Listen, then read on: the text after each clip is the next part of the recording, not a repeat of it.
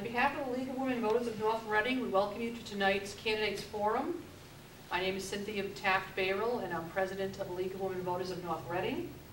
And the League of Women Voters of North Reading and all league members pride itself on their ability to host nonpartisan candidates forums as one of its community services.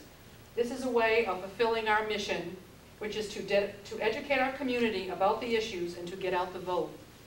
Hosting candidates night forums is a way to have discussions about important issues in the community and how the candidates who are running for office would address and manage these issues. We also work, obviously, to get out the vote. The League is a nonpartisan political organization for women and men, which encourages the informed and active participation of citizens in government. One way we do this is by presenting candidates directly to you, and today it's the live audience on cable, the voters, in a fair and equal format. We hope that over the course of this program that you will learn more about each candidate and what they hope to do for this district and the state. To further support our nonpartisan stand, we have asked Peggy Cruz from the Andover League, she's the president of the Andover League of Women Voters, to serve as our moderator. And in a moment, Peggy will explain the format of tonight's question and answer period. Tonight's forum is a new venture for the North League Women Voters. Historically, we have supported local candidates night in February before local elections. So tonight's forum hosts two candidates for state level office, that of state representative. The League had also invited the candidates for state senate, but both candidates were not able to be here on the same night, and our guidelines prohibit us from hosting a contested race without both candidates present. We were not able to bring you the candidates for state senate, but we are thrilled that both candidates for state representative, Mr. Ben Tafoya and Representative Brad Jones, have graciously agreed to participate. For filming purposes, tonight's forum is not open to the public. Questions will therefore not come from the audience, but the League has solicited questions from the local newspapers from the 4 local towns that are covered by this position, being North Reading, Reading, Middleton, and Lynnfield. I would like to take just a moment here to thank Karen Pearson from the North Reading League of Women Voters, who has organized tonight's event, and to thank other League members who have helped, including Pat Swachenko, Sally Carroll, and members from the Middleton League who are actually helping us with timing. So I'd like to start now with Peggy giving you the outline of tonight's agenda. Okay, thank you, and welcome everybody.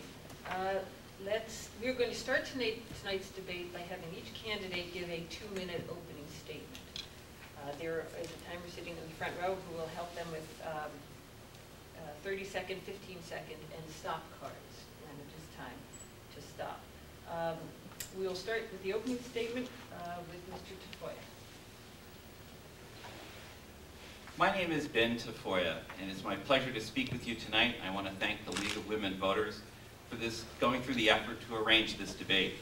It is my honor to be here as the Democratic nominee for state representative to address the concerns of the residents of North Reading, Reading, Lynnfield, and Middleton. I'm running this year because I feel there are so many issues where our current representative has taken us down the wrong road. Local aid to our towns for our schools and other municipal services is down, and our property taxes are going way up. Our schools are charging fees for extracurricular activities, and educational quality is being compromised by fiscal uncertainty. We have a healthcare crisis in this state. Every day, more of our neighbors are losing their insurance coverage and facing financial ruin due to rising costs for primary care, preventive care, and prescription drugs. The growing number of the uninsured costs us all in higher taxes, higher insurance rates, and the loss of creativity by people unwilling to start a new firm or change jobs for fear of losing their insurance benefits. I will work to put us on the right road. I will provide leadership to change state priorities to make sure we fully fund our commitment to public education. In Massachusetts, education is our greatest natural resource. But like any great resource, it requires investment to see its full potential. We must also invest in healthcare to provide access to preventive care and primary care in order to hold down escalating costs. We must use the bulk purchasing power of the state to lessen prescription drug costs. I bring a 20-year career in the private sector as a manager, largely in the technology field. This gives me a unique perspective on the issues facing the Commonwealth. I have stayed in Massachusetts in good times and bad, and felt the sting of disappointment as well as the joys of success, just right alongside my neighbors. I believe that this experience makes me very qualified to be your state representative. Thank you. Mr. Jones, your opening statement. Thank you, Peggy, and thanks to the League for sponsoring tonight's forum. It really is a pleasure to be back here in a room behind the table where I served the citizens of North Reading for 6 years as a member of the Board of Selectmen.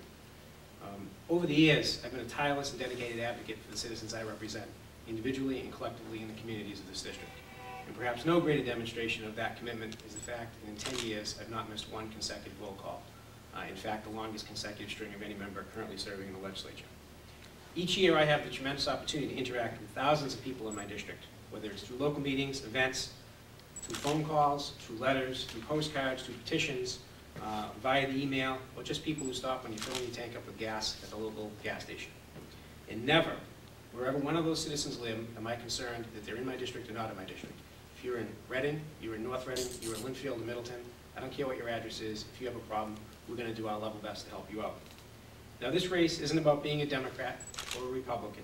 It's about the future and who can best and most effectively advocate for the citizens of this district. And I'd like to say that based on my experience and my time in this office, I think that in my position as minority leader, I can absolutely best effectively advocate for the citizens of this district. This is an important election, and voters have an important decision to make. I look forward to this opportunity tonight to talk to the voters about the issues, about the future, and the future representation of this district. Thank you. Thank you. Okay, now we begin the question and answer part of the evening. You will have 2 minutes for each question. You're not required to use the full 2 minutes. We have many questions, and so we're going to try, and we will touch on many different issues. So try to stay on the subject of the specific question, and hopefully we will get around to all the subjects of interest tonight. We will start with the first question to Mr. Jones, to both of you, but Mr. Jones answers first. This one was submitted from the Reading Advocate. Do you think the new development on Walker's Brook Drive in Reading is something the town needs more of? If so, how would you suggest getting a stronger business base for the town? Well, I think the first thing I would say is that the development of Walker's Brook Drive has been a tremendous success, a perfect demonstration of the interaction of the private sector and the public sector, of local government and state government, and I'm very proud to have played a role in getting the $1.8 million grant that allowed for the public improvements, the signage on Route 128-95 so that people would know where it's at, and money to help with the insurance payment for the BRAC in order to make that development happen. That is going to be home to thousands of employees when it's all done, and is a tremendous asset for the town of Reading. But obviously Reading has a very small commercial base and we need to do more. The next big step is to work on the downtown improvement program. We've been very successful getting from the 25% design hearing, trying to get to 75% design hearing moving forward. One of the other issues I think long-term is to provide the adequate resources in terms of water. Reading is trying to become part of the MWRA, and that will allow for additional growth opportunities. Unfortunately, there are not tremendous growth opportunities land-wise in the town of Reading for commercial, so we're going to have to look again at other opportunities at Main Street. I think the downtown improvement program is an important piece. The Walker's Brook Drive has been a tremendous asset to the town of Reading in terms of avoiding the cost of capping the landfill, the payments from the development, the payments in terms of taxes. Hopefully, ideally, someday, it was originally proposed that maybe there would be a hotel there and that would be an ongoing generation of hotel tax for the local portion. But there are a number of opportunities in Reading, and I think that my record will demonstrate that when businesses in Reading have come forward with an issue, we've been able to use the resources of my office to help them, whether it's cut through bureaucracy, get approval faster than they might otherwise have gotten it. And I think, though, that clearly the Walker's Brook Drive development in the town of Reading is a success that is going to be very, very hard to replicate, and one, though, that will provide ongoing, sustained revenues for the town of Reading to meet its needs, whether it's educational or public safety, roads, and infrastructure. Thank you. Mr. DeFoya, same question. Thank you, Peggy. I too think that the development on Walker's Brook Drive is an important addition to the tax base for Reading. As a taxpayer in the town, I certainly appreciate the help that we're going to be getting from the businesses that have located there. It will help us deal with the rising property taxes that are a major concern that we have in the town. But we must be careful as we do economic development of this type to make sure that we don't go too far and hurt the Main Street businesses that have contributed so much to the development of our towns. We've lost a local hardware store, for instance, in recent times as the superstores have encroached on the business space. And we need to make sure that that kind of development doesn't happen to the rest of our downtown communities. We need to make sure that we patronize our Main Street businesses and encourage their development and work with our town officials to bring in the right kind of mix of activities in our downtown areas to make sure that they remain vibrant and are attractive for our local residents. In order to do a proper job with economic development, we need to invest in those areas that have contributed so much to Massachusetts' growth in the last 20 years. Massachusetts is hailed across the country as a beacon in leadership in areas related to technology and innovation. And that's one of the areas that I think is critical in the next few years, is we need to have the state do more to invest in areas of technology growth that we want to see to generate the right kind of jobs for our neighbors in the future. That starts with a proper kind of investment in higher education, and it moves on to the proper kind of investment in new technologies through research on issues such as stem cell research or alternative energy sources, areas, again, that will generate the good new jobs for us for the future. Thank you. For this next question, we'll have Mr. Tafoya answer first. This was submitted from the Village Reporter in Middleton. With local libraries proposing expansions in many communities, would you ever be in favor of enhanced regional library service or combining school and public library offerings to help control costs in our communities? I think a question like that related to cost savings for institutions like libraries and schools, is something that the local towns should have the option of dealing with. That the libraries obviously play a critical role in contributing to the educational community in each of our towns. And we have in our 4 towns of North Reading, Lynnfield, and Middleton some great library resources. The folks in Middleton on Tuesday will be able to vote on the Community Preservation Act, which will help them raise money for their renovation of the Middleton Library, which I think would be a terrific addition for the community. The libraries in Reading and Lynnfield and North Reading are also very vibrant. So we can let the towns determine the best way to manage the resources that they have in this area. I do think that regional sharing of resources is important in today's world, but so much is being done electronically that people can actually go to their library and reach out around the world for information as they're trying to do research.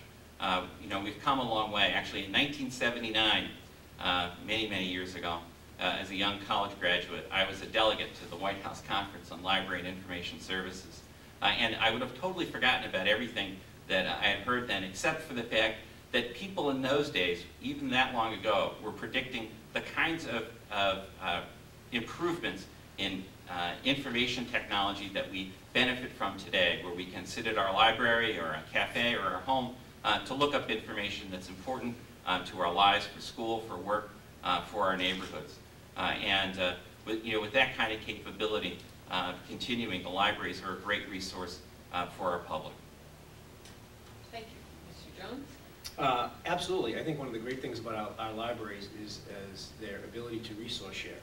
In times of limited resources and in times of technology, it's great that we've been able to network them through the North Boston Library Exchange, various technology consortiums. It's interesting, the question comes from the Village Reporter. As you know, the Flint Library, Flint Memorial Library in the town of Middleton recently got a library construction renovation grant, and we were very proud of the role we played in that. Normally, they would have had to have their local financing in place in a very short time frame. We were able to get them a 1-year extension so that they would have time to go out, put together their plan, and sell it to the community, and have the voters embrace the additional dollars it took for the town to come up with their local share. And if successful, they're going to have a wonderful facility that will, in fact, be a regional